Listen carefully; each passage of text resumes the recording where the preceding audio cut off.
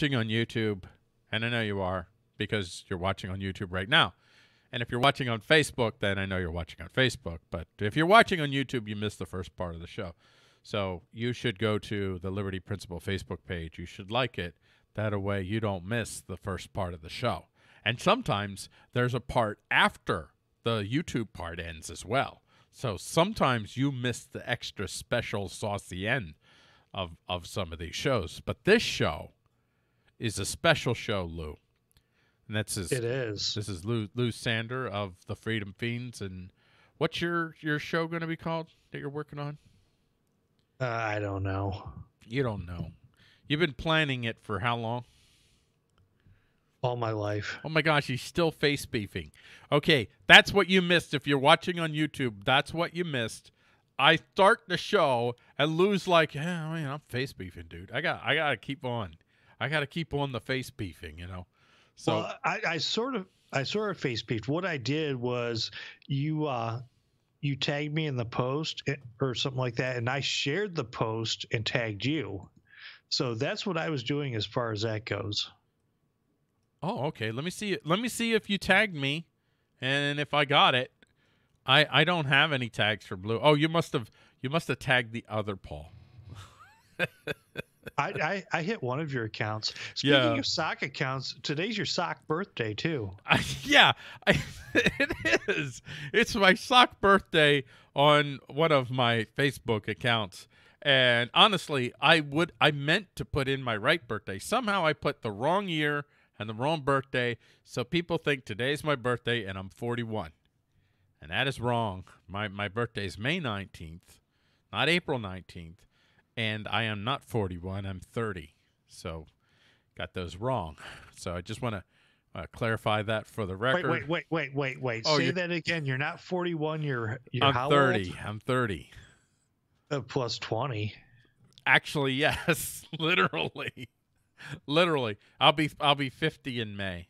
So happy half a century. Oh man, my wife, she loves to throw parties. She doesn't really like going to parties. She doesn't like being at parties, but what she really loves to do is she loves hosting parties. She loves doing all the cooking, the preparing, and taking care of the guests. And so it would be a dream for her to have a 50th birthday party for me and make it a big thing. And I hate birthdays. So yay. Parties. Huh? Yay, parties. No. So it turns out because my face beef settings, I have to approve all tags. So when you tagged me and I tagged you back, I tagged you under the other account. So instead of the left sock, I tagged the right sock apparently. Okay, I can look at the other sock right here. It's on the phone. So let me check that out. Ladies and gentlemen, you're watching this live and in person. You're watching a man with two accounts operating them at the same time. And there we go. Everybody has two accounts on Facebook. Or more. I actually have more. At least, yeah. But the other ones I actually have for business reasons. I don't necessarily want to have some of my posts connected to some of the business work that I do. There you go. I got it, dude. I'm here. And we're ready to actually get into the show. And this show is called this title. Well, first off, I got to clarify something. This is an iSDaily show, but this show has a new title, Lou. You froze. Oh, no. Actually, the way that Lou froze, it's kind of poetic. It's like an abstract or an abstract expressionistic moment in time where Lou was contemplating his own existence outside of the realm of the face beef. So what I'm going to do is I'm going to hang up from Mr. Lou, and I'm going to call him right back. Let's see what happens. Hold on, kids. Play along with me. There, I hung up. And now I'm calling back. Let's see if Mr. Sander... and you can see, look, you can see with my green screen. Call failed. I don't know if we've lost Lou. We may have lost Lou. So I'll try another time here. And uh-oh. This isn't good to everybody. Hey, everybody. This isn't good. This is pretty bad, as a matter of fact. But the show must go on, ladies and gentlemen. I'm going to blot Lou out until Lou actually returns to the show. This is going to be the best show ever, and now it's just going to be the best show ever. It's a step down. So Lou's coming back online. Let's see if we can get him here. I was about ready to move on without him. Ready to move on without you, buddy. Hey, buddy, I see what you did there. You did too much face beefing. Knocked you offline. I think he's been sucked. He's not answering, and I don't know if he's doing that on purpose. But the title of the show, I'm not going to leave him messing. I'll try him back in a little bit here. So the title of this show is Mimics in the Garden of Good and Evil. And it's really a take on an episode that the Bad Quaker did. And there's a picture of, well, it's a bit of a screenshot of his show page. And the show that we're referencing, that is also linked in our show notes.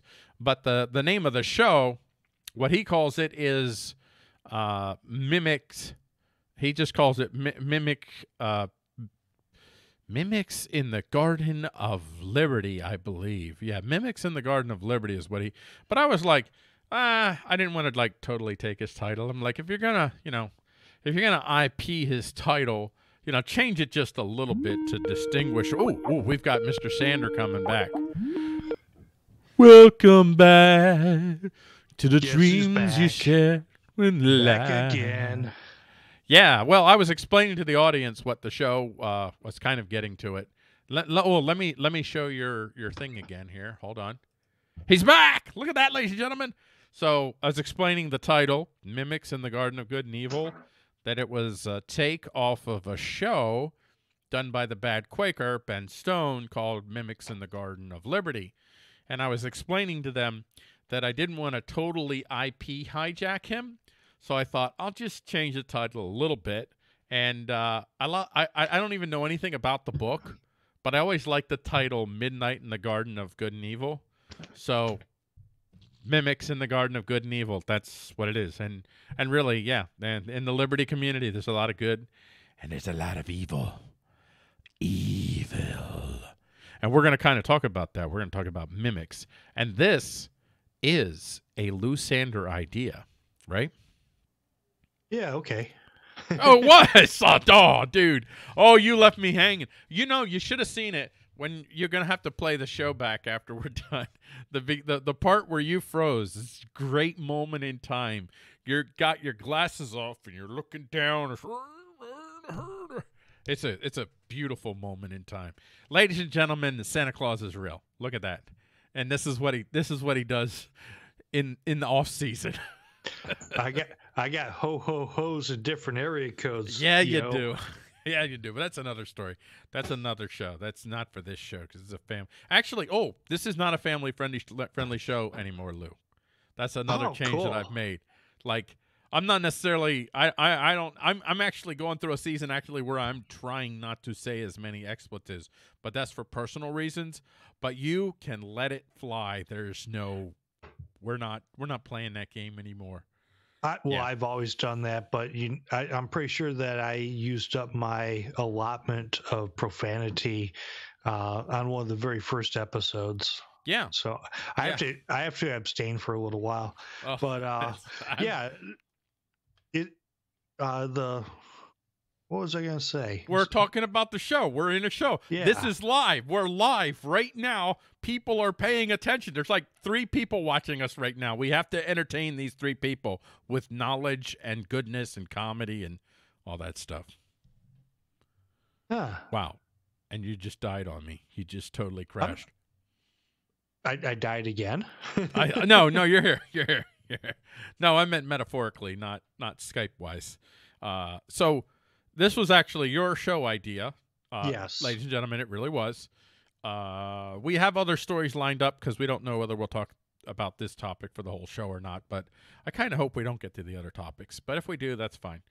But I do have them lined up. But we are talking about mimics in the Garden of Good and Evil, and what we're talking about, the alternative title, if you will, could be How to Suss Out the Fakertarians. Yeah, yeah. Well, let's start off with some little basic background. What is a mimic? Would you like to take a shot at it? Would I like to take a shot at it? Yeah. A mimic is an entity that makes itself appear to be something that it's not for a multiplicity of reasons. Sometimes the mimic is playing at being something that it's not for protection reasons. Sometimes it's playing at something that it's not for, for predatory reasons. And sometimes it's playing at looking at something that it's not just to kind of grow in the field with the others, to kind of be left alone. But really not good that it's in the field growing with the others. You know, the whole wheats and tares thing. A tare is the mimic. Wow, you really did listen to Ben's podcast. I did. Yeah. Yeah. So, and this kind of goes along with one of your quotes from a while back. You started it up where you, what was it? Work your garden, build your network, and there was I can't remember the last thing. Well, work your garden and build your network is from John Smith, and I added know your power. Okay. Well, in this particular case, I'm going to change it to weed your garden. Oh, yes. And that's actually part of it. That would fit under work your garden. You got to sometimes work your garden is weed your garden. And yeah, that's what I guess that's what we're talking about today. We're talking about weeding the garden. It's an unpleasant topic. Protect your network and remove the weeds from your garden. Yes. And what was it? There was one part know your in there power. There was one part in there where Ben was talking about a parasite that would get involved. It would get in the cotton fields, so they'd have to take it out and burn it separately because it was very hard to distinguish. So you gave a pretty good wheats and tares. Yeah, you gave a good definition of mimics. I actually did some notes this afternoon. Mimics are not what they appear to be, and it's for the purposes of fooling others. It's something that I broke it down into predators, prey, and parasite. Predators, prey, and parasites. Yep, that's a good simplification. Yeah. So sometimes you have prey that poses as a predator for its own defense, and these aren't really that big of a deal in the liberty community. Not a real big thing. The bigger problems are the predators, particularly the predators. Maybe not necessarily posing as prey, but some of the examples that Ben gave in the podcast was you would have, as far as prey that would pose as a predator, there's certain types of butterflies that are poisonous. So natural selection or whatever has taught birds not to eat these things. Well, there's a type of moth that mimics the appearance of this butterfly and does it for self-defense. Yeah, so that it won't get eaten. Yeah. Right. Now, there's predators out there that mimic themselves to look like something that's harmless, something that's not gonna hurt you. And I think he gave an example of the coral snake and another snake. I think the coral snake may be the poisonous one. I don't really remember. Yeah, the coral snake is the poisonous one, and there's another snake that looks like the coral snake, but it's actually the coral snake that's mimicking the safe snake. Yes. And that's for the purpose of luring in prey. He also spoke about a type of fish that I think it's called an anglerfish. Is that? I can't remember what it's called, but anyway, what it will do is there's a part of it like an appendage or something like that, and kind of looks like a fishing pole sticking outside of it, and it's got this thing dangling. Like a worm. Like it looks like a worm, something that another fish would want to come and eat. Yeah. So what'll happen is a smaller predator will come and see this worm and say, "Hey, wow, that looks really tasty. Wow, I could get myself a meal here." And then boom, the real predator comes out and grabs it. Yep. Sometimes you think you're the prey, or you think you're the predator, when in fact you are the prey. Yeah. And then finally the parasites or the distractors. He we were talking about the wheats and tares just a couple of minutes ago. Yeah, that's the big example he gave, Yeah, right? yeah. There are some plants out there, and even some animals. And what they will do is they will go in, and they're not necessarily harmful. They're not necessarily destructive. They're not predators. They're not going to eat anything.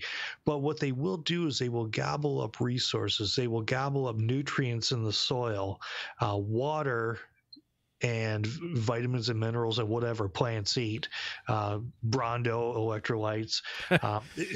It will take the electrolytes from the other plants that can be used to create a strong crop, a strong healthy garden, and And it will gobble up those resources. And the insidious thing about it is it doesn't do it in a really noticeable way. It's incremental. You barely notice it. You're really not going to notice it until at the end when you go to harvest and you're like, your harvest is like, 70% of what you thought it was going to be. And if your harvest is 70% of what you thought it was going to be and you're a farmer, you are effed. Yeah, that is a big hit. That's a huge hit for a farmer. That is a monstrous hit. So it does a lot of stuff there to stir up trouble. But anyway, so what I was thinking about, and this originally came out in 2012, and I'm not sure if this was when Ben first started beefing with Cantwell, but when you look at the what was going on in the Liberty movement or community or mission, and the Liberty Garden would definitely be a metaphor for the Liberty community, or such as that is. Yeah, yes. Yeah. But anyway, he around about that time, I believe it was, he had started talking about the different folks, and we all know what has happened to Molyneux, how he went from being a very solid liberty person to getting into a lot of the nonsensical stuff and embracing fascism. Well, I want to say something about Molyneux. Now, I discovered Molyneux very late, and even when I discovered him late, while I definitely like things about him, there are things right away I didn't like about him. I don't tend to trust absolutarian folks that seem to believe that they have all the definitive answers. And that's what Molyneux struck me as. So that right away was a big red flag. Before anything else happened, that is always a big red flag for me. And I don't want to say absolutely that all absolutarians, as I'm defining them. And by the way, an absolutarian is not one who has absolutist values. Absolutarians are just ones that their definition of absolutes are incredibly broad, and there's no room for doubt with these guys, and they will hammer you if you suggest that there should be doubt. Those are the absolutarians, and that would be Stefan Molyneux. He latches onto an idea, and he runs into it with full vigor. His UPB, his what do you call it? What was it called? Where you leave your family? What's it called? Defooing. Defooing. The ideas that he would get, that he would just he'd run with it with absolute certainty, and he'd express that to his quote unquote followers, and that to me was always a red flag. Even before he started suddenly, hey, this Donald Trump over here, I've really been thinking about it, and the way of fighting a fundamental battle here, this existential battle here, we must consider whether it is time for us to consider whether it is pragmatic for us to embrace the state. That's pretty much what he was doing. Yeah. You like that? Yeah. That's pretty good. Yeah. Yeah, he was against the state before he was for it. Right. But he was for the state only so he can be against it. That's his line. Yeah. You need to protect the state so that eventually you could use the state to get rid of the state. I think I just scrambled my own mind with that one. Yeah, I was kind of curious as to what led to his change. He was vehemently anti-state early on, and I really enjoyed his stuff. And yeah, there's some of it that I didn't go along with because it was how could I put it? I saw some things in there that I saw more personal projections. His thing was single mothers. Uh, it's not as BS as a lot of people like to claim, but it's nowhere near as true as he likes to claim. Well, this is what an absolutarian does. Mm-hmm. They take a truth, and they make it absolute across the board. No exceptions. They overgeneralize and overcommit. There is some truth to be said for single mothers. There's some truth to be said for single mothers being more likely to favor a big state because they need the big state to take care of them. There's some truth to that, but it's not absolutely true. And I don't think it's, even though I think maybe it's majority true. I'm not, I don't know for sure, but it's nowhere near approaching absolutely true. Right. But I think that he projects a lot of his own upbringing onto that, and it sounds like he has some issues with his own mother, and I think that's the source of a lot of his how can I put it? A lot of his lashing out and outbursts. That's just my take on it. I've never met the guy. I don't know. I don't know what's inside his head, but that's just the impression that I get. That's the impression that he gives me. Yeah. That's fair for me. That's what I would say. I would, and so, I mean, on our topic here, where we're talking about the wheats and the tares, he's kind of a tare. So he's in the mix, and in a way, he's more than a tare, though. He's like another entity where he actually appears to be doing good. So it's not like he's just stuck there and doing nothing. I mean, the story of your enslavement is still, I think, brilliant. Abso-freaking-lutely. And I still share that with people when I know somebody's kind of nudged and kind of curious, and yeah, that's one of my go-to videos, is to send them to watch the story of your enslavement. It had a big. I had already crossed over at that point, but it had a big impact on me nonetheless. But so he has meat to what he does. So he's a really crafty tare, and I don't think that he's a tare who thinks he's a tare. That's another part of it. I think he fully believes that he's looking for a solution. You know, like he says, I'm a philosopher, but I like to live my philosophy and apply my philosophy, and so he's tried all these things, and he's thought, you can win hearts and minds, and we can get people to take care of their kids and treat their families the way that they should, and do the I don't know how big he was with peaceful parenting, but very big on it. I thought so. I wasn't 100% sure. If we could treat our kids with peace, and we could transfer that peace to kids, this is how the state was going to go away. And he was doing all this work, and well, I think a part of him was also doing all this. He was kind of answering to his own success, which is always a danger. But I think he got frustrated. I think he thought, screw this. This isn't working. This is nowhere near going to work. It's time to expand the audience. Expand the audience, and yes, I can reach a bigger audience, and I can pragmatically get there. But the first thing that I have to do, somehow I have it in my mind that Western tradition is the bulwark, the benchmark, the beacon of freedom. We have to hold on to Western civilization because it's never had slavery. It's never murdered millions or done it. Oh wait. Yeah, I get a kick out of that. When you get these cultural justice warriors, I like to call them. Oh, I use that all the time. I don't know who came up with it, if it was you, but I always use it. I may have coined that. I love that. I always use it. And they'll say things like, and I saw this recently with one of these mimics. talking about people in the Middle East and saying those people have been killing each other for hundreds of years. I'm like, are you talking about people in the Middle East, or are you talking about England?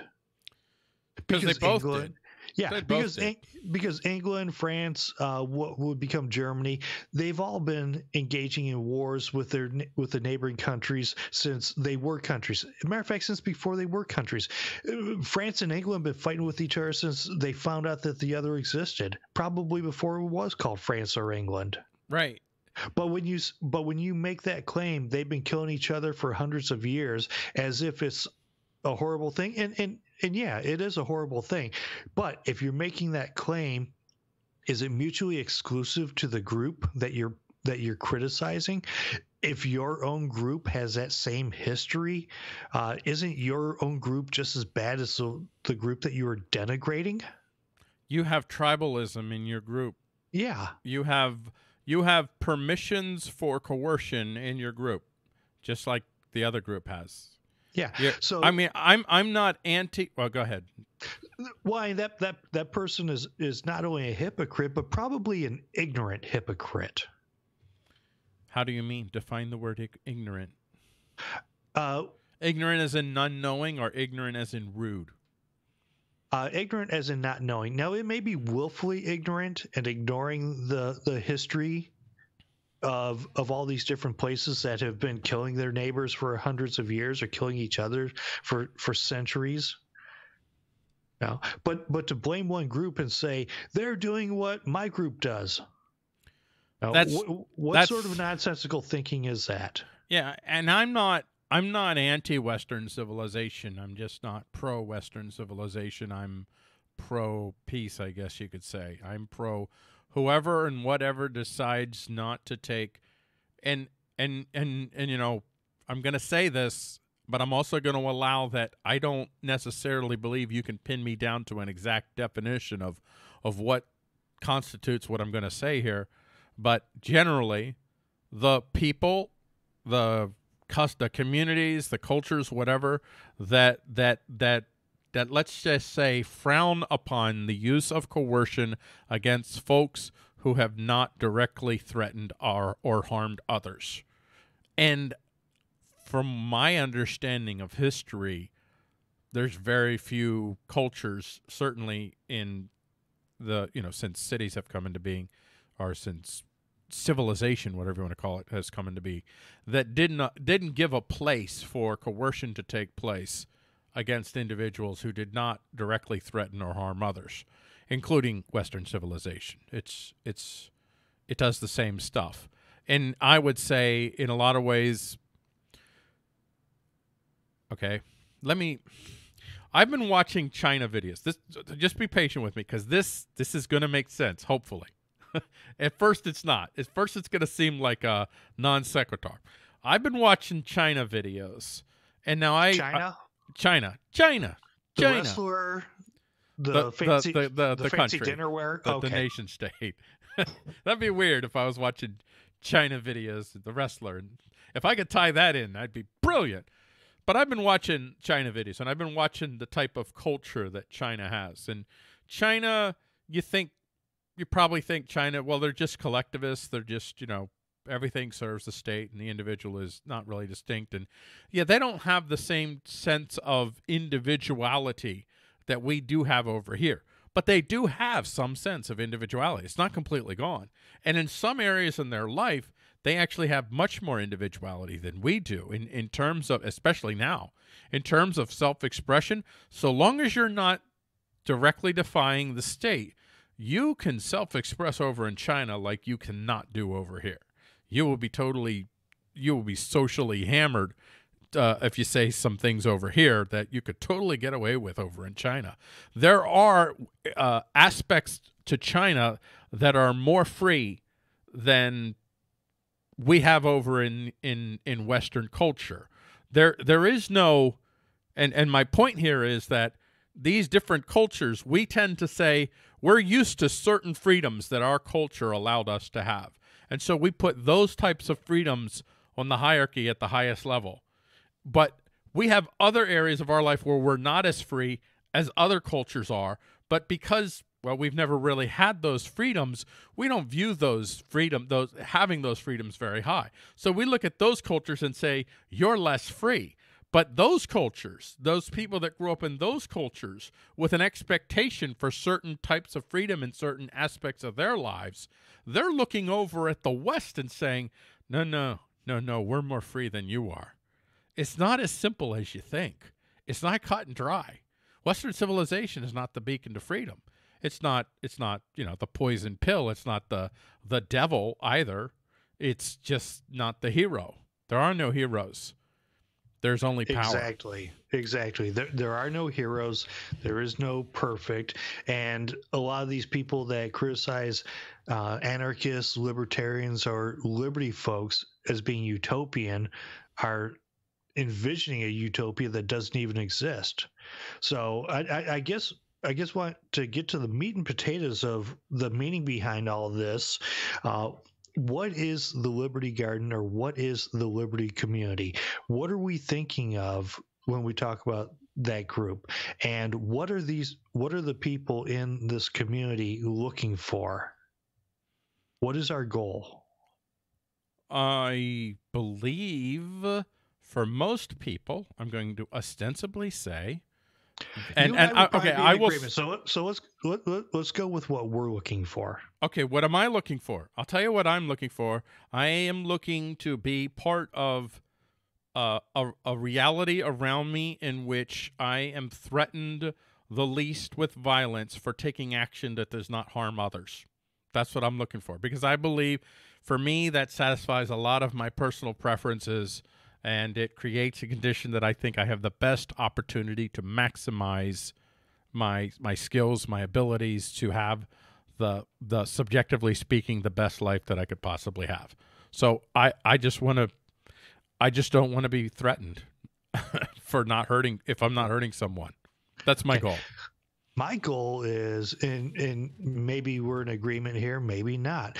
Maybe mine is just a little bit more macho libertarian flash, but maybe yours is more idealistic. I don't know. I want pure, uncut freedom. I don't think that's possible. I don't want it laced with any social contracts, constitutions, or any other nonsense. It may not be realistic, but it's my goal. It's what I want. Well, I think what I'm describing is what you're seeking. It's yeah. I mean, but this is how I would define freedom, and that would be, I mean, you use the word freedom. Wow, that's a loaded word. What the hell does that mean? To me, freedom is the ability to make a choice, to take an action that is the least affected by threat of force. That's how I'm defining freedom. That's just Paul's arbitrary definition. I'm not trying to apply some universal scientific mold. This is what I have in my head when I think of the word freedom. As I broke it down, and I kept breaking it down to the barest necessity, and I'm still not sure I'm actually at the core, but I think this might be the core for me. That's freedom. Okay, so we have our version of freedom, and there's a lot of people out there. The liberty movement has, for lack of a better phrase, become popular. Particularly, it really started. Yeah, it started kicking in 2008. In 2012, with Ron Paul's campaign, a lot of people got involved in it. But here's the thing: when you and I discuss freedom, and somebody like Glenn Beck says freedom, because Glenn Beck's not even close. Yeah, you, me, and Glenn Beck. A lot of people think that we're libertarians, all of us. Oh, yeah. Okay? They think, yes, right. Glenn Beck is good transition. And he tells people that he's a libertarian, too. But to quote that movie, I don't think that word means what you think it means. Yes. And there's a meme. There's always a meme. It's the speed dating meme. And this guy says to the girl, and he says, well, I'm a libertarian. And she says, oh, you mean like Glenn Beck? And he turns around and says, next. Right. And that's a good choice. That's right. A really good choice, because you know there's going to be a gulf between you two, a major gulf of communication between you two. Yeah. Now, granted, Glenn Beck was actually a gateway drug for me of sorts. mostly because I saw Tom Woods and Yuri Maltsev on this show, and I decided to look forward and expand a little bit, and I started getting into the Tom Woods stuff. I'm like, holy cow, this is great, and I quit listening to Glenn Beck. But here's the thing.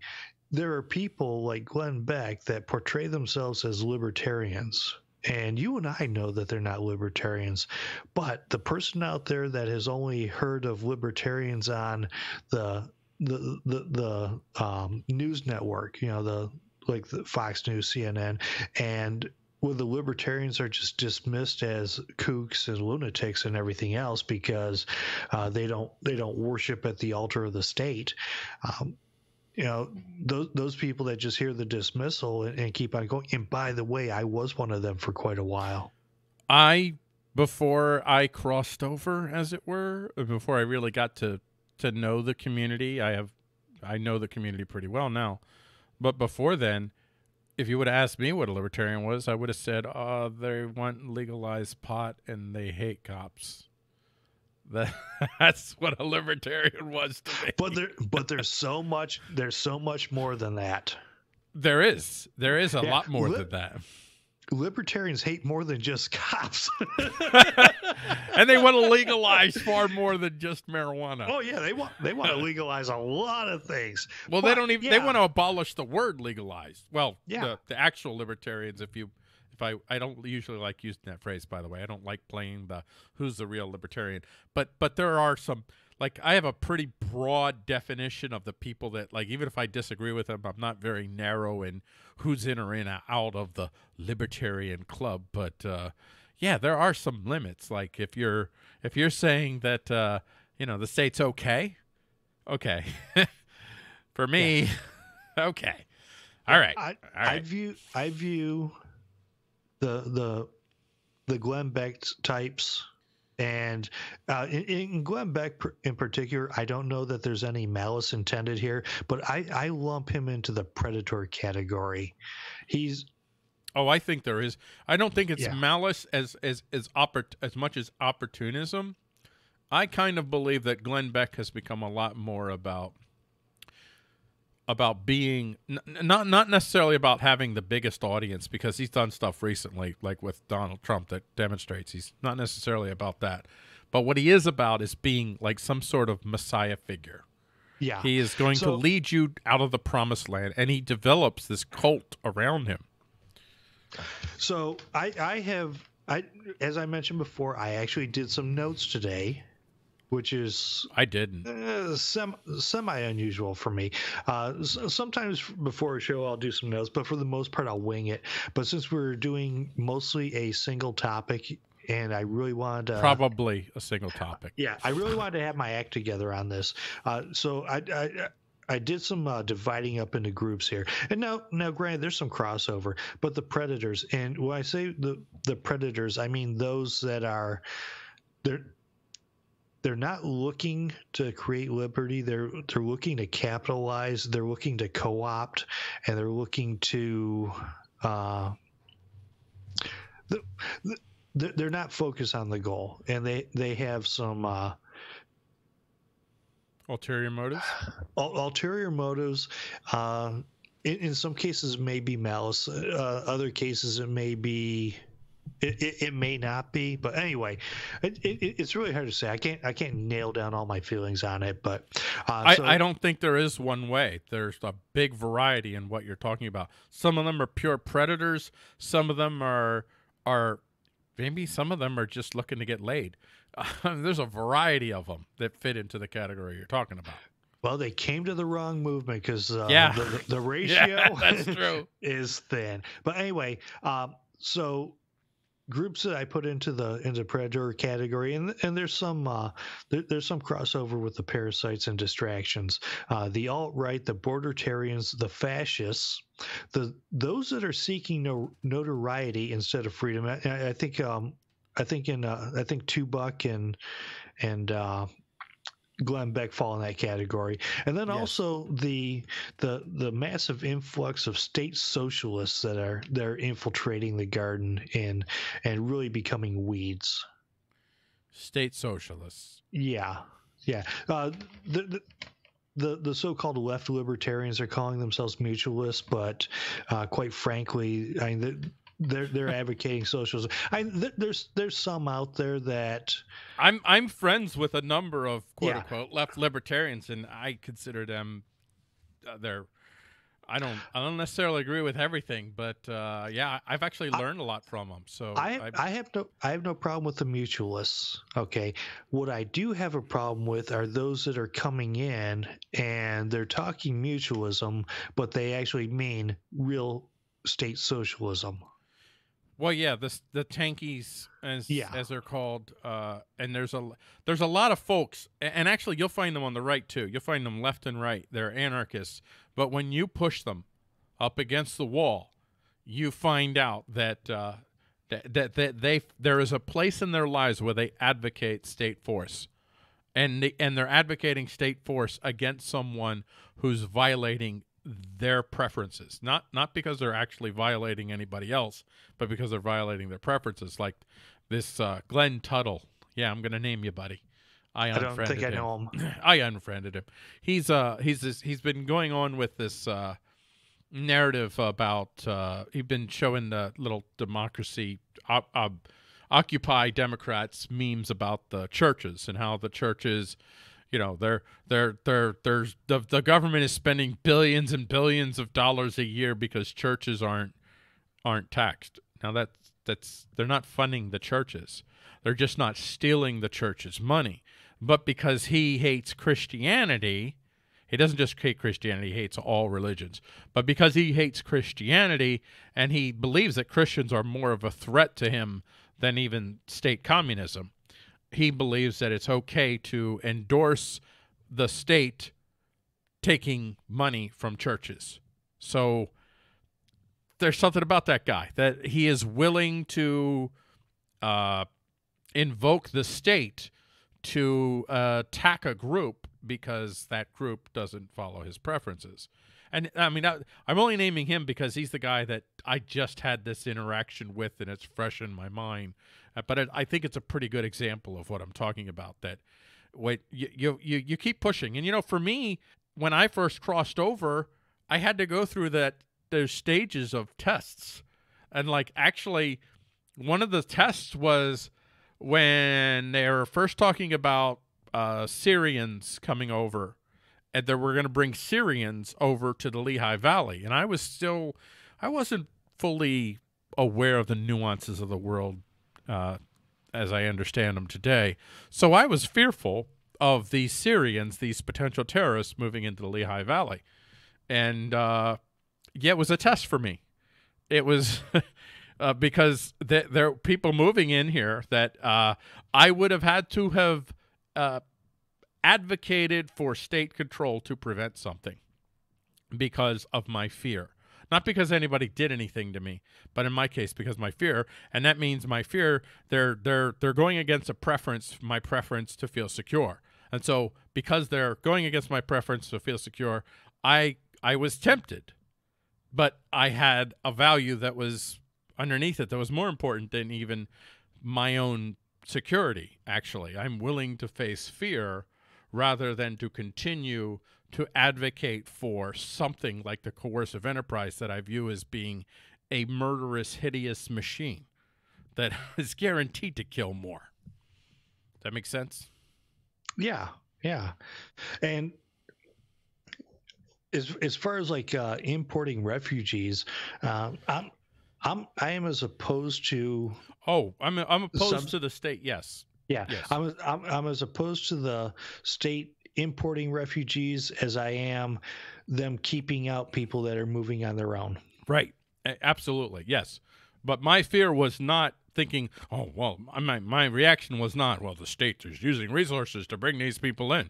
That wasn't my concern. My concern was only that these people were going to live a few miles away from me and they might be terrorists, which is an insane thought, by the way, just an insane thought.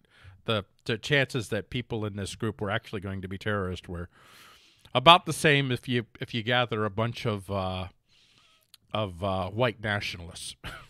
Yeah. And really, because most white nationalists are not going to do terroristic things, but some of them will. Could you imagine if there were some cops in that group of refugees? Then the 'Cause- percentages go way up. Yeah, because you're much more likely to be killed by a cop than you are a terrorist. Now, if they had been bringing over Syrian cops, they're like, honey, it's time. No, I'm just kidding. I kid. I'm all peace loving. You know, NSA. I love everybody. I just want to get along with everybody. But back to your point, this is this this is where you find out. And how do you find out who the quote unquote fakertarians are? I don't think that you look for fakertarians. I think that you run with people, and as you find people that you have to understand, what are the basic principles of rejecting a coercive enterprise? And if you understand what they are, when people consistently violate those principles, no matter what obfuscations they use, you just kind of like, yeah, okay, well, when it comes to this whole liberty thing, you're not an ally for me. You're not somebody that I'm going to run with.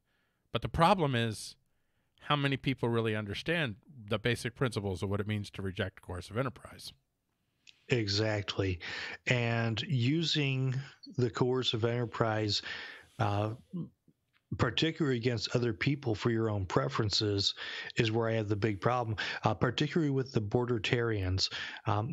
They make a lot of claims about foreigners getting in here and getting on the welfare, and that's their thing. They say, well, you can't have open borders with a welfare state.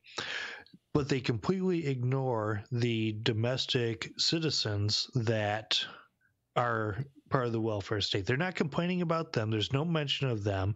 They're not complaining about the welfare state. They're complaining about foreigners on the welfare state. And even more, if your issue is with the welfare state, then call for getting rid of the welfare state and stop advocating for the Affordable Border Control Act.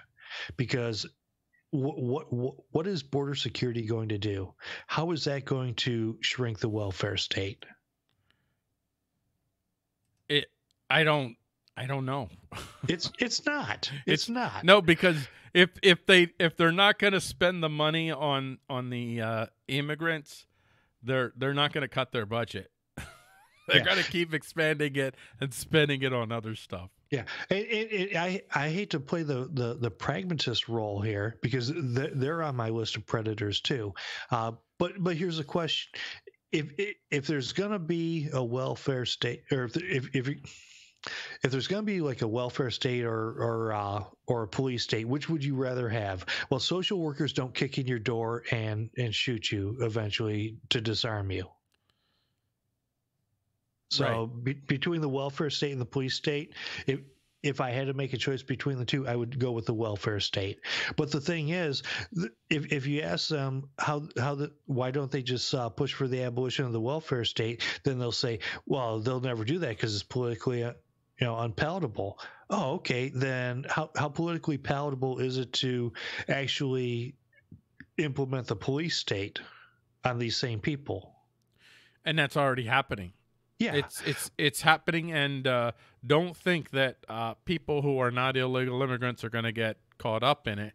Story just happened, which I don't know if I'm going to blurb it tomorrow or if I'm going to write about it, whether I'll just write a little commentary on it or if I write a whole article. But there's a story where ICE, they went into a farm with no warrant, and they got a hold of a legal immigrant and arrested him. And it was I don't know the full details. I didn't read the full article, but that's a legal immigrant. I mean, my best friend is a legal immigrant who's now a citizen. He when he was a kid, he came over here from Greece.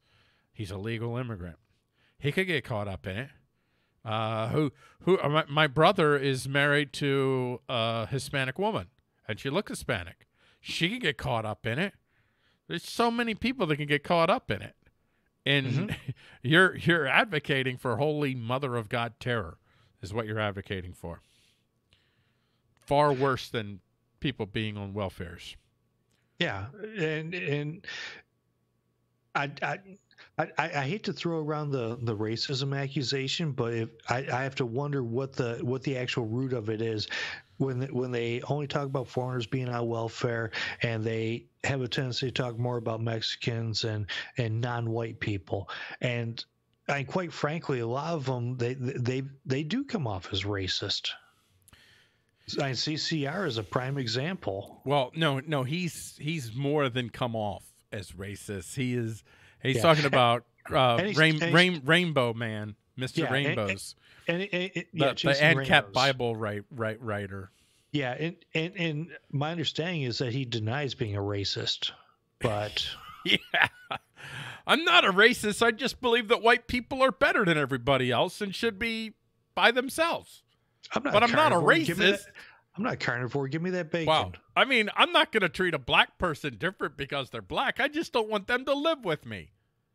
Okay. or be near me. Yeah. Or be near me. Right. Yeah, but I'm not racist. He just wants them to be in their separate but equal accommodations. Listen, man, I'm just killing people. I'm not a murderer. Yeah, he's a racist. He's just a flat, and he's a more extreme example. Yeah. But honestly, you know, I don't know how we got on this, but I don't care. I see this us versus them is starting to get worse and worse, and part of the us versus them is, I mean, I don't like the white guilt stuff. I don't like the white privilege stuff. I don't care about any of that stuff. I reject all that. I don't care. I really don't care. I care about the reality of power, and the reality of power for folks is I don't care. I'm not giving up crap. Okay? I'm not going to make a philosophical argument with you. I'm not going to try to get into some sort of theological, philosophical, scientifical, any kind of argument with you about why it is that I should or should not be aware of my quote-unquote right privilege or suffer from white guilt. I'm just not giving you my stuff. But that doesn't produce in me, well, maybe, I mean, if I'm going to be honest with myself, it's there is a tribal tendency that we still have. Sometimes there's a bit of an inkling of I start to feel a little bit of that flare up of us versus them, and it's just a brief flare up. I understand that whiteness is not a thing. I am not a white person. I am Paul, who happens to have been born with this body, and from this genetic history, whatever. I didn't choose this life. I didn't choose this lineage, and I don't have any emotional attachment to it. It means nothing to me. And so the result is not for me that I'm going to suddenly become aware of my whiteness and suddenly start to hate people that are not white. But tribalism is very, very powerful, and for folks that haven't actually come to recognize the brutality of the whole coercive enterprise model, I think they're much more susceptible to kind of falling into that trap more and more, kind of becoming more tribal focused. So you're going to see more white racists. You're going to create more white racists, which is going to produce more backlash against the white racists, which is, I don't see this going to a good place. In my best Morpheus impersonation, and yeah, it's white privilege me to think that I can impersonate Morpheus. What if I told you that you could be thoroughly disgusted by communists without turning into a fascist or a Nazi? I'm thoroughly disgusted by them too. Because that is one of the options out there, and there's a lot of binary thinking of people saying, "Oh, well, I'm opposed to that, so hey, let me join up with this collective." And the commies and the fascists, they're just kissing cousins of collectivism. They're Yeah. What are the twins that they don't look alike, but they Fraternal twins? Yeah. I mean, they're the same That's thing, a good analogy. They're fraternal twins. That's what they are, because there are differences. But at the end of the day, they both have found reasons to advocate for coercion, to take place against people who did not directly threaten or harm others for the sake of their particular collective, the good of the whole. Subverting the individual to the good of the whole. They're both doing it. Yeah, I like there's a Bob Higgs quote that I really enjoy, and he says, when given the choice of choosing the lesser of two evils, or when given the choice of choosing between two evils, choose the door. Yes, that's excellent. Yeah. Oh, okay, I'm just going to walk out. Bye, everybody. Bye, everybody. Yeah, I'm going to borrow from my August profanity, because I used up most of my profanity back in February. But here's a good response: go fuck all y'all. Right? Yeah. You know, and this to me kind of gets to a point that I had been thinking about before we started the show, as we were talking about and thinking about the mimics. For me, my brother used to run a community called Team Sarah. This was way back when Sarah Palin had become the nominee with John McCain back in 2008. And they were under attack from trolls. And these people were really kind of devious. They were doing all kinds of mimicking to get inside, and then they would do stuff to try to sabotage it. Like, you know, they pretend to be a Team Sarah member and then post a bunch of racist stuff and say, look what the Team Sarah people are doing. And so people in Team Sarah started troll hunting, looking for trolls. And my brother said, don't look for trolls. And this is my advice. I'm actually saying don't weed your garden. That's my stand. Don't weed your garden. Well, I'll say it this way. Don't go try to figure out who the tares are, who, you know, the wheats and the tares. Who are the wheats, the authentic plant that you want to harvest, and who are the tares, the weed that's sucking resources. Just look at individuals and judge them by their standards. How consistent are they in actually living out liberty, in pursuing liberty for themselves right where they are, in taking direct action? And if they're not doing any of these things, I mean, they could be totally authentic, die-hard anarchists, but I'm not as interested in running with them because they're not actually taking direct action. They're not really trying to make it not an impact on the world, an impact on their own lives. That's what I look for. So I don't necessarily have to try to figure out, well, who's really with us, who's really against us. You go crazy. You could turn it that could turn into witch hunts. You can start, and then you start defining libertarianism narrower and narrower and narrower, and it gets pretty insane. I don't want to go down that path. That goes back to what I talked about. Oh gosh, somewhere before we went on hiatus for that month, and it was Carl Hess talking about the fear of infiltrators was caused more damage than the actual infiltrators did. Right. Now, I am a firm believer in weeding the garden. I agree with you not going crazy looking for weeds to pluck, but when you find one, I hate to get all Margaret Sanger, but sometimes that weed has to get plucked.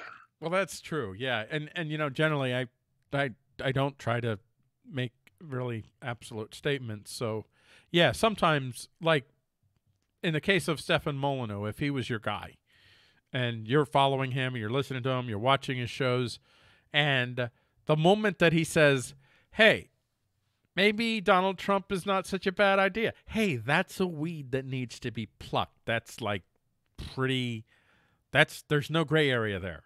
That's a pretty easy call. Okay, I'm done. You might still listen to his videos sometimes. I don't know. Actually, I still listen to his videos every once in a while. I'd say I see video. I'm still subscribed to him on YouTube, so I still see the notifications. I'd say about 1 in 15 or so videos. I'm like, sometimes I check it because, oh, well, this sounds like an actual interesting topic, because he has a good research team, and he gets some interesting stuff out there sometimes, but very rarely. But sometimes I see a video and I just want to watch it because I'm like, oh, that sounds like crazy stuff. I love me some crazy stuff. Let me go check out the crazy stuff. Yeah, he does still have some good content. I just the the dropping of the banner in 1984 with him saying, "Oh no, no, we've always been at war with whoever it was that they weren't at war with," because that's really what he did when the Trump campaign came around, Right. when he got on the Trump train. But I really think it's important to call these people out when these mimics infiltrate the community. But me personally, I've given up this notion that we are going to find freedom, and I've accepted the fact that each individual is going to have to find their own freedom. They're going to have to Yeah. going to have to make their own anarchy.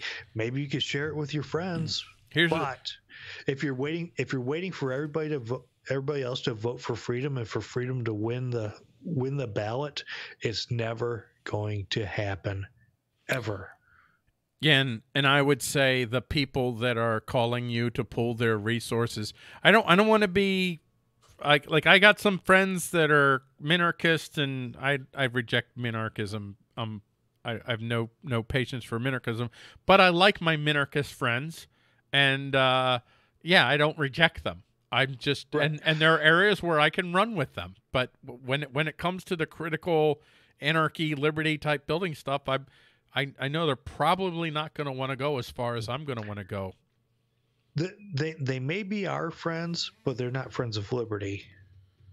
Ultimately, but yeah, I don't know where they're at in their growth. Like, you know, they could be on the way. I don't know. I mean, I've always been pursuing liberty. I can tell you that. I've been pursuing liberty. It's been one of my bedrock foundations since I was a kid. And yet, during that journey of me pursuing liberty, my understanding of the pursuit of liberty had me being a Democrat at one point, had me actually, I investigated communism for a period of time. And then I became a neocon, and I went through all these stages. Like, I never was a minarchist, though. I went right from neocon to anarchist. When you investigated communism, how much weight did you lose? It was only for a summer, and I found, and you know what? You could get pretty thin over a summer. Yeah, well, I was already pretty thin, so it was the right ideology for me because I fit right in. But what interestingly, what turned me off with communism was I don't really want to be part of an ideology that it seems to me kind of forces you to be an integral part of the community in which everybody's up in your business. That's why I rejected it. Literally, when I was in my teens. That's why I rejected it. I was like, no, I don't want them up in my business. I just want to be left alone. No, never mind that. I mean, it sounds nice, but out there. What's that? It's too people-y out there. Yeah, it's too people-y. Yeah, I walk outside, and it's like, holy crap, look at that. There's two people walking down the street. I come back inside. It's too people-y out there. Don't make eye contact. Don't make eye contact. Look Don't make eye. Oh shit! They saw me. Oh man. Oh yeah. Hi neighbor. Hi. Yeah.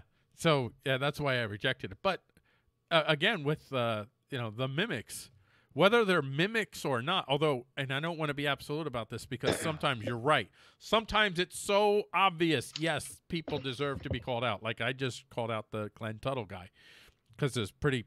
I mean, he went to a pretty stark place where it was pretty.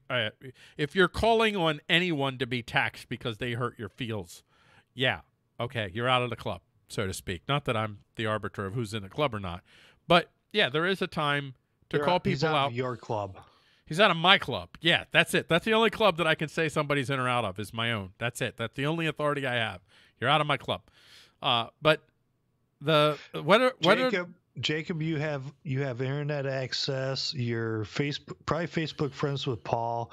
You may be Facebook friends with me. 6 months or less. I love you, Jacob. I love you, brother. Don't worry about it. He says he's a men's status, so he's not ready to anarcho. I know he is. I know. We'll help you out. I know. We'll help you out. Just keep watching. He watches my shows regularly, so he's on his. You're on your way, buddy. You're on your way. But the people that are, to me, and I don't want to say that they're wrong. I'm just going to say that I'm pretty sure they're wrong. But the people that are standing up and saying we got to vote harder, we got to, the Libertarian Party, and I ain't got time for that. I think that's a total waste of time. I think that's a total. You could argue that's tares right there. That is, it is calling, and I'm not going to be absolute about it. This is just how I feel. That's tares. Oh, is that on your list? Go ahead. Yes.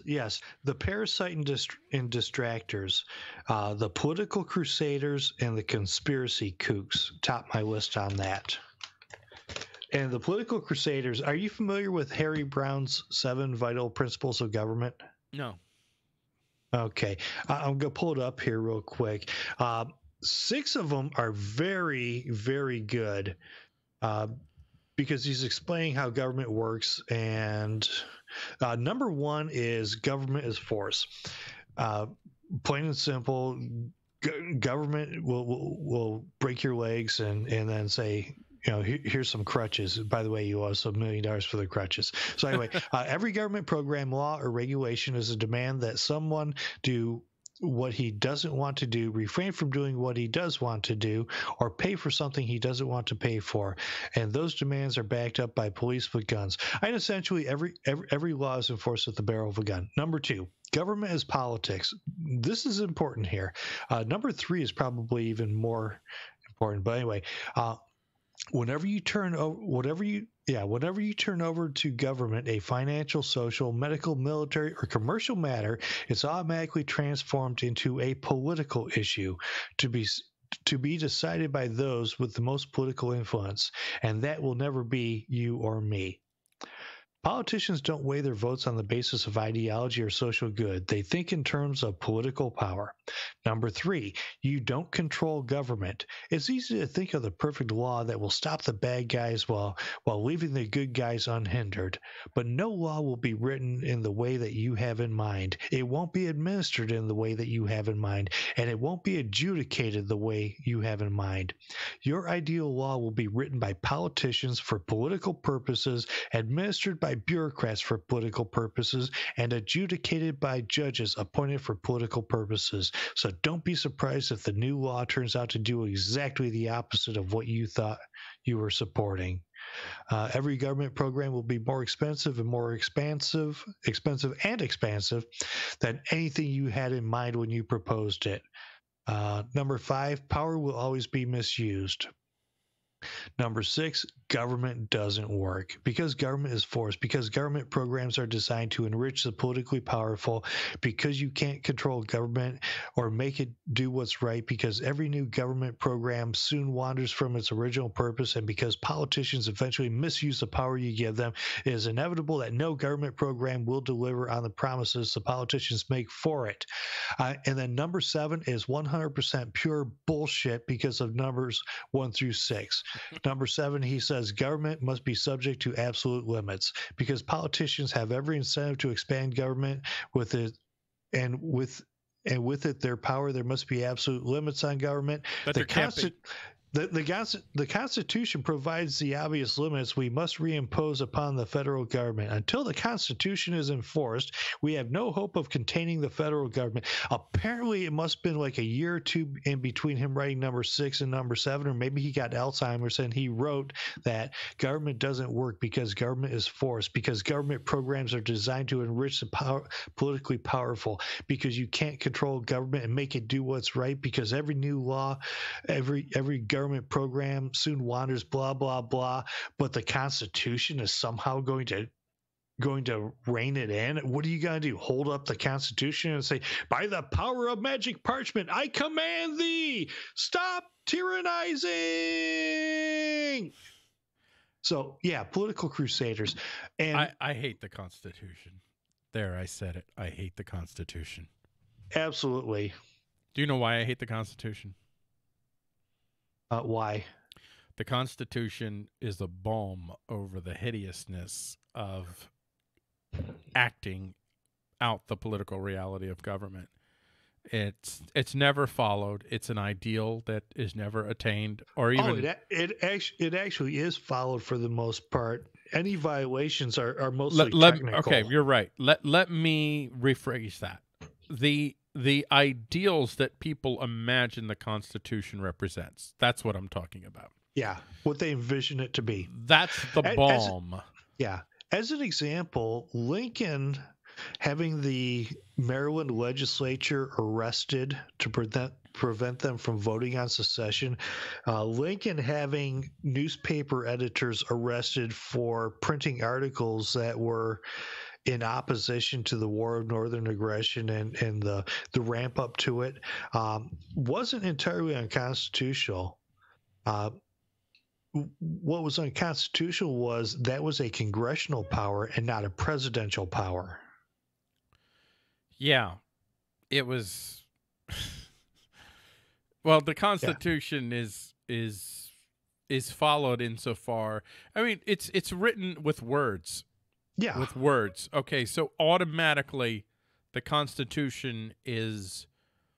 It's a balm. It's a pacifier. It's a pacifier, and so people, when the government does something, I've had this rant numerous times. When Obamacare passes, the conservatives they recognize that now it's not a violation of the Constitution. I want to make that clear. Obamacare is not a violation of the Constitution. It's just a tax, and there's no limitation on how, why, what, when, or where Congress taxes you. Congress, in essence, owns everything because it can tax everything, so it de facto owns everything. But never mind, your ideal, what you think the Constitution represents, it violated what you believe the Constitution represents. And so, because you believe that this Constitution has power in the land, rather than doing what you should have done, which is open and aggressive ignorance, or not ignorance, but ignoring of the law, total open defiance.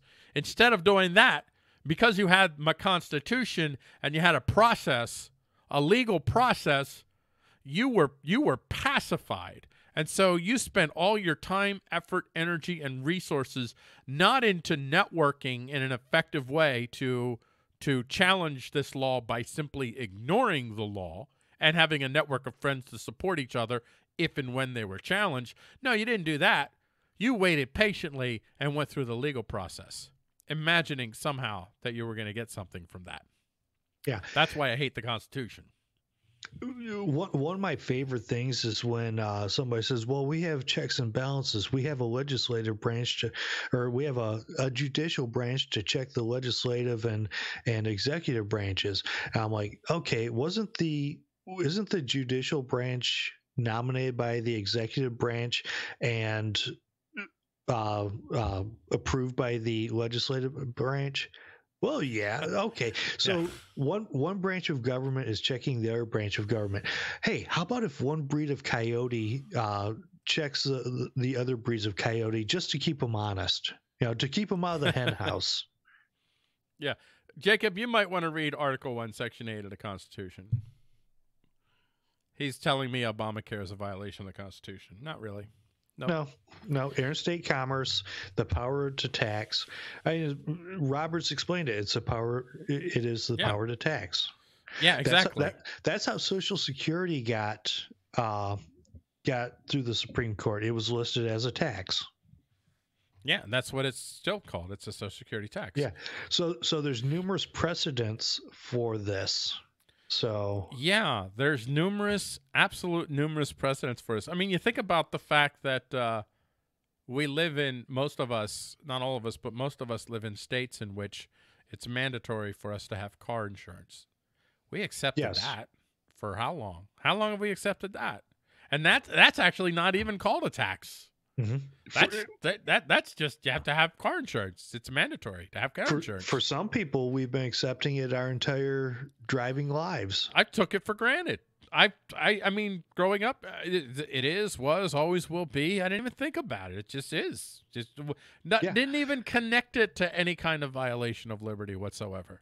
Not at all. It's just it's just common sense, But where are we at on your notes? Because we're running late, which is okay. Well, we are. Just let's. What I want to talk about with the political crusaders being a distraction, the effort and resources, the money, the time, the brilliance in rare cases, that are put into political campaigns.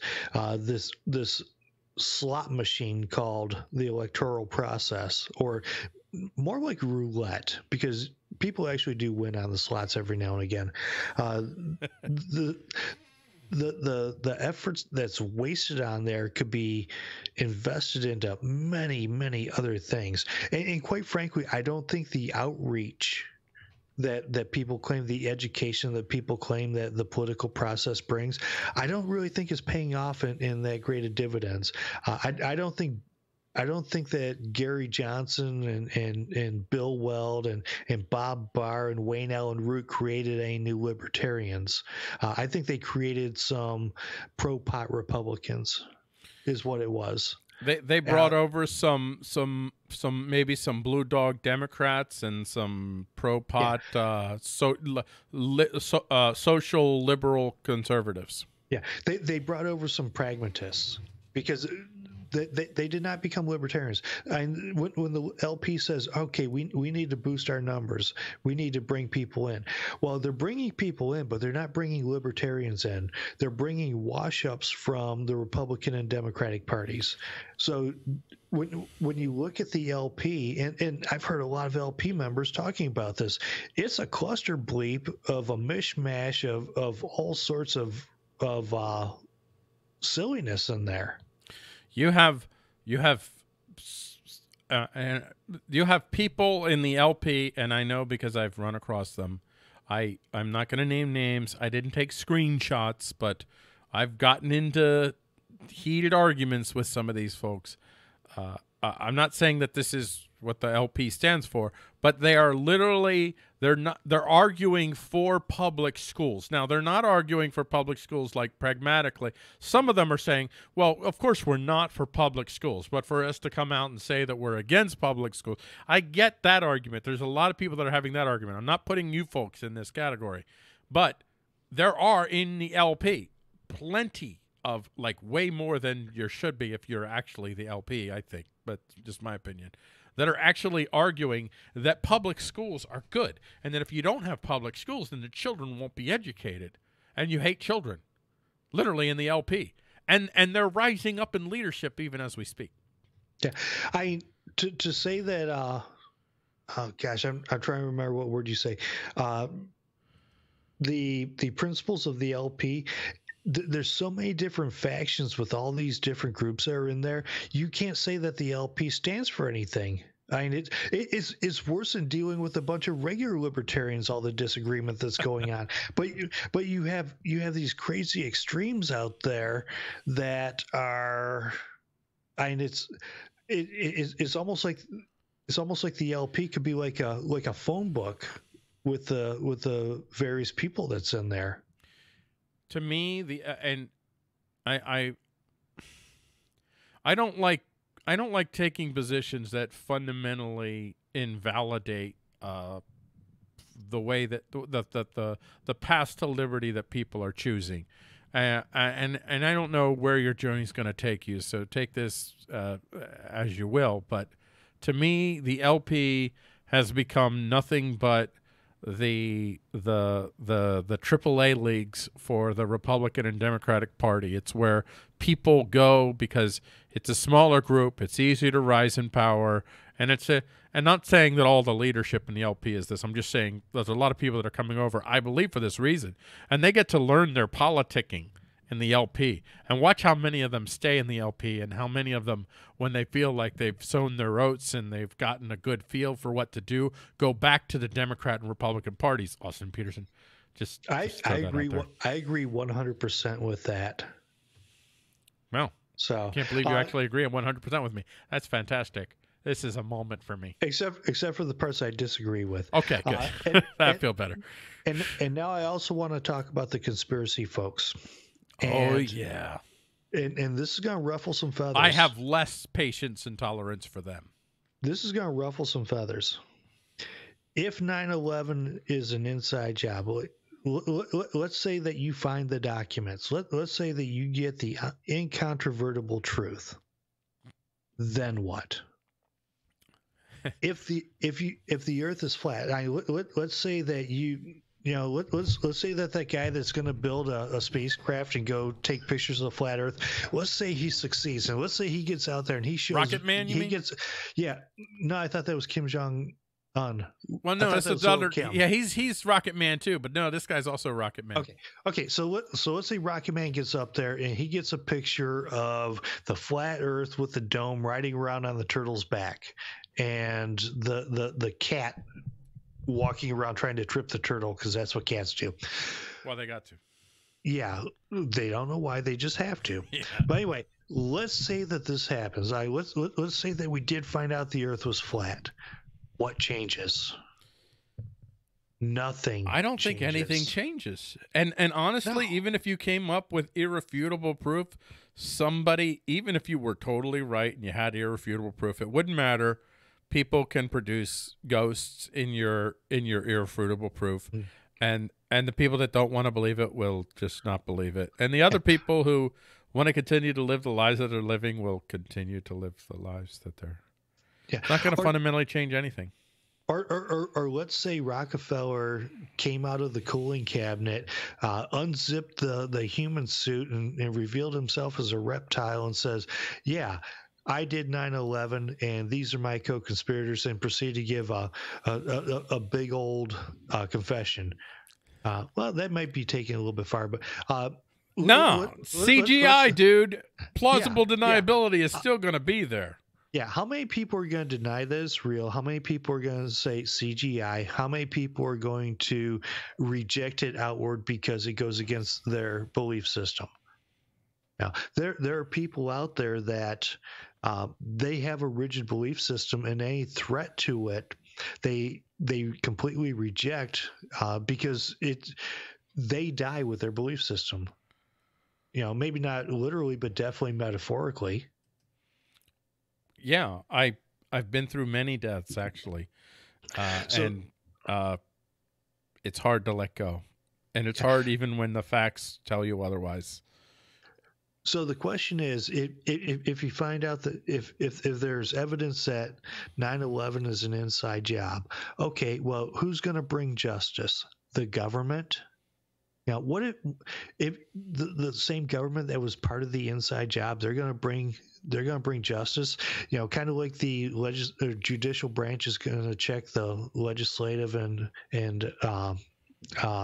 executive branch, or the different breeds of coyote or fox or wolf are gonna check each other. I wonder if the people that exploit whatever facts and myths are out there today and twist them into a way that legitimizes their coercive enterprise model, I wonder if they'll find a way to do that if you find out the Earth is flat. Probably. So it's not going to change fundamentally. It's not going to change. And to cling to these things, and I remember, I think it was a couple of years ago when I was at PorkFest. I think they were still doing the 9/11 discussion groups. Okay, yeah, it's somewhat interesting, but once again, what's it going to change? It's not going to bring the system down. Nobody's going to get justice. No one's going to jail. Be dead. Yeah. No one's going to jail. Yeah. If anybody that does go to jail is going to be a sacrificial lamb. Yeah, some winky that turned on the lights before they launched the missiles or something. Whatever. That guy or gal, whatever the case might be. Yeah, it's not going to change anything. That's why, the conspiracy theorists, I'm like, this is a waste of time. And I believe that conspiracy theorists are satisfying something else. Their core driver is not my core driver, and I don't care that it's not. That's okay. I wish they would just come to terms with what their core drivers are, what their core preferences are. They're satisfying a preference in their pursuit of conspiracy theories, and that preference, I would argue, is not the pursuit of what we'll call freedom. Like you and I, we're pursuing. We'll call it freedom. That's not it. If you're pursuing freedom, you would realize pretty quickly that devoting your lives.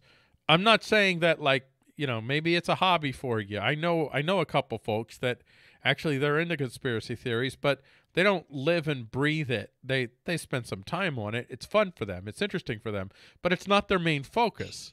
It's like I love the Eagles. I love the Philadelphia Eagles. I watch football, but it's not my life. Although I did cry when they won the Super Bowl, but that's another story.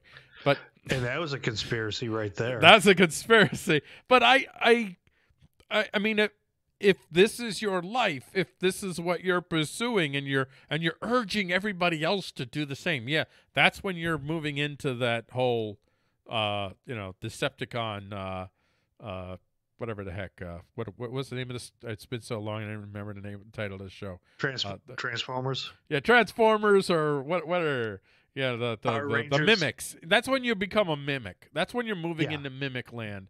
You're moving into that world where you are now beginning to suck the resources. Now, don't get me wrong. The people who chose to follow your path, they chose it. They're to blame. You didn't have robot control over their lives, but still, you're not really adding much. You're not really contributing. For me, the core cause is the creation of freedom for as many people as possible, and pursuing the conspiracy theory stuff. That's not the path. That's not going to get us there. Whatever. The aggregate of individuals pursuing that goal. It's not going to get the aggregate of individuals there. I like saying that, by the way. I kind of got that phrase from Bodie, by the way. Andrew Marich, our co-host on Tuesday's show. He talks about aggregates. I like that. Yeah. Nice. What else you got on your list? That pretty much nails it. We got it. You want to take a shot at cyber beggars, because they gobble up some resources too. What's a cyber beggar? They want you to go fund their white privilege. Oh, that's low, dude. Yeah, the GoFundMeers. Of course, I'm fine with GoFundMe's, because I could one day use one. I might. I've never used one yet, but man, the minute that I start standing up and saying, screw these GoFundMe or something, like, oh, I need a GoFundMe. And actually, you're referring to an incident that happened recently. Yeah. Yeah. It's an inside joke. In this particular case, the fools and their monies were not parted.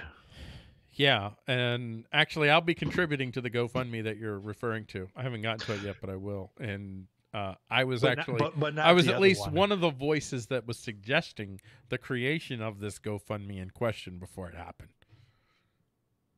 Yeah, because there was a group of us that wanted to help someone and said, hey, create a GoFundMe so we can help you easier. Yeah. Oh, okay. Now, was that the original one, or is that a new one? No, it's this one right now. We're talking, it's the new one right now that...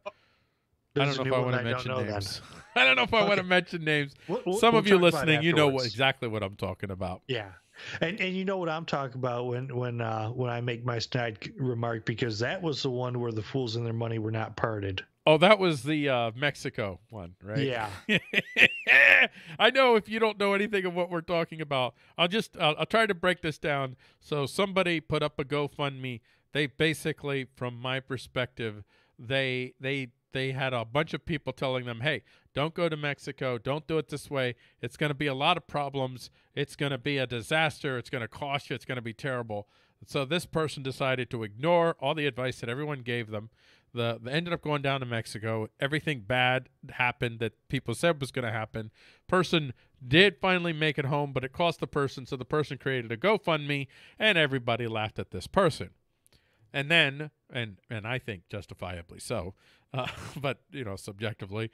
And then recently, another person, a friend of mine, created a GoFundMe, and then this person decided to call this attempt to socially shame my friend and say that, oh, well, you can attack me for my GoFundMe, but yeah, here you have your GoFundMe. And I won't get into the details of what his GoFundMe is about, but basically referred to him as exercising his white privilege. Yeah. By the way, that person that we're referring to, you know who you are, girl. Yeah, that would be a predator. I would call that one a predator. That one, you get up close to that one, and that one will destroy you. Stay the heck away from that.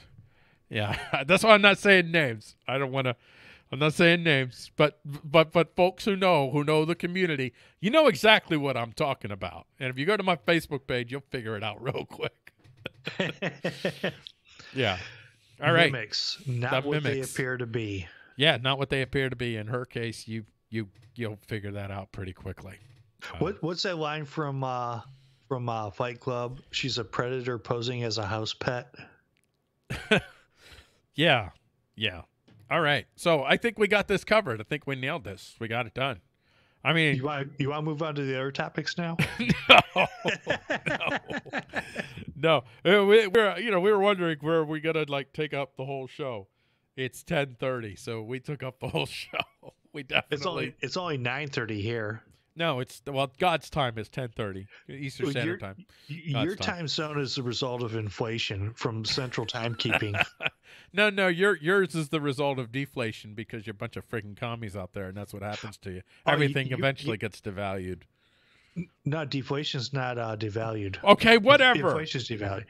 Yeah, okay, right. You're right. Yeah. It's inflation. Yeah, whatever. Don't confuse me with math, dude. That's not right. I did not drop out of high school in 11th grade just so you can hit me with math now. It's inappropriate. So, anyway, that's the end of our show. I think we've covered everything that we wanted to cover. Highly recommend though that you listen to Ben Stone's podcast, and it is I linked it also in the description for the video for the Liberty Principle Facebook page. And if you're watching on YouTube, I'm also going to include the link there. I highly recommend. And when you're done with that, go ahead and listen to his other videos as well, or his other podcasts as well. I haven't quite listened to all of them yet, but I've listened to a number of them. And someday I hope to meet that guy and have a sit down with him. That'd be awesome. Didn't you meet him at the fest last year? No, I missed him. I didn't. Our paths never crossed. I missed him.